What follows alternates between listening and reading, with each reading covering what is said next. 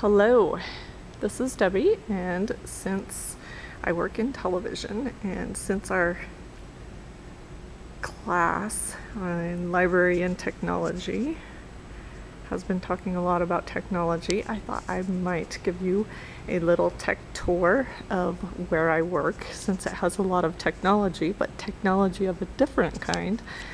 This is probably the area where most people think of technology and television, the set, chroma key wall, weather guy, and cameras and studio where the anchors sit, but there's a heck of a whole lot more. This is where the area where the chroma key used to be. They're building a new one. So if you've noticed any changes on our station lately, why the weather guy is a little bit closer up, that's why. It's because that's in the process of being moved and there's a new one. If you come back here through this door and back through this area, past all these racks of equipment, this is actually the area where I work when I am master control on the weekends. This is all covered up, not very good.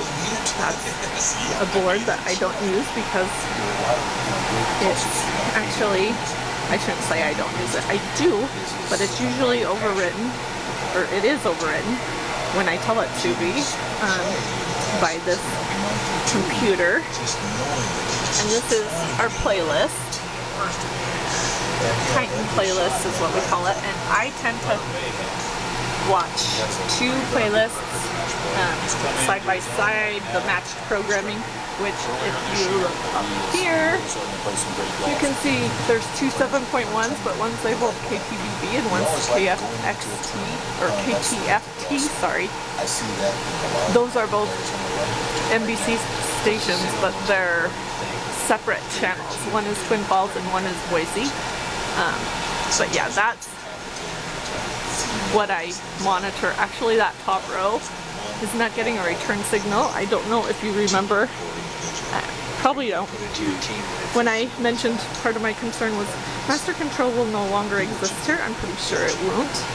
This is partially why that top row up there used to be for monitoring our off-air signal, which now gets monitored, or for Twin Falls, which now gets monitored down here, along with Boise. But this system here is a bunch of monitors that are being fed to Tampa, Florida, where they are kind of monitoring us, which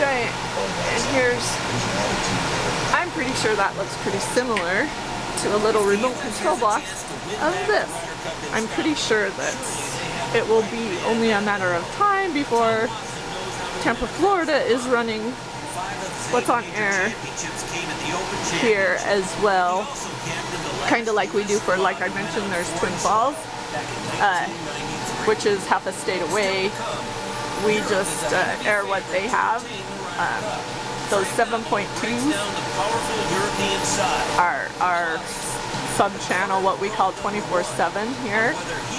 And then next to that is this Northwest Cable News that we, at this point, we just basically forward that station. It's out of Seattle, but we forward it on a third sub-network. Here's a national break. This is a timing sheet down here. And I'm just going to cross off a break. We're in live programming right now. I tend to print out my timing sheets. They actually come off of, timing sheets come off of here. Let's see.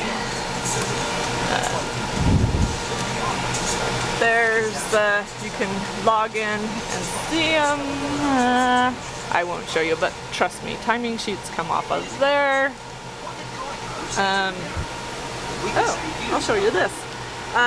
This is how, if a program needs to be recorded, once upon a time it used to be on tapes or discs. We still have some tapes, but this is basically a hard drive that just put in there, hit record. So if we want a physical copy of something to quote unquote tape, it's not really on tape. Here it's on a hard drive, which plugs in to this little device, and it has all the controls. You can play it back.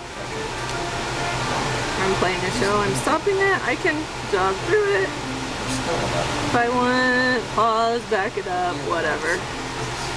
Record, go to the next, play that, or go, oh, nah. Apparently there's only one thing on that drive. Router up here, you can see for, oh, this is when in the process of, most everything is 16 by 9 now, but can you see that very well? Probably not. We had our engineers just toggle the thing for, oh, it's 4 by 3 or it's 16 by 9. There's a few monitors up here we can route. This is a QC11, just that's down in the corner there. If I hit network on that one, then it's gonna show me whatever I have routed in there. I had SAT 17, which I'll actually show you right now. I had it for SAT 17 earlier today because we air a program on 24/7 live off of a satellite. And I purposely changed the channel so I could show you that this program here, I actually ought to, that's this one here, which is basically controlling our IntelliSat, controls our satellites, and I'm actually on SAT 17 right now, which I know where that's my, and from down here I know that 9 is the basically channel on the satellite that I want to go to, so I just apply changes. It tells me good, and if I go look at my QC11, I then see the channel because it told me it was, well, it told me it was good on that channel there. What I'm going to show you right now is that's not the only piece of the pie. This right here happens to be where it should be, which is basically the satellite itself pointing in the direction on SAT 17. This one has manual adjustments. So I'm going to tell it, move the antenna, yes, and it's going to flash and move on me. And I know from experience that the coordinates, the engineers had trouble with these coordinates. Oh, and it's going to work today, so I can't even show you. Let's move it to a completely different satellite. Whatever, yeah, go there. And it's moving, and as it moves, you can see my channel disappeared. It's still on channel 9, but now it's on a different satellite, so and it's actually still moving. And actually, this is a good, I'll show you, or I shouldn't say SAT. It's on Galaxy 19 now. Satellite itself is our SAT 17. And you can tell this is the receiver, that it's bad because it has a red. If it's good, it's going to have a green. And I'm going to show you what then happens. We'll put it back on Galaxy 17. Yes, we've already punched in the right channel for that, channel 9. So now it's going to the coordinates of Galaxy 17, and once it gets there, this should go green. Is it done moving yet?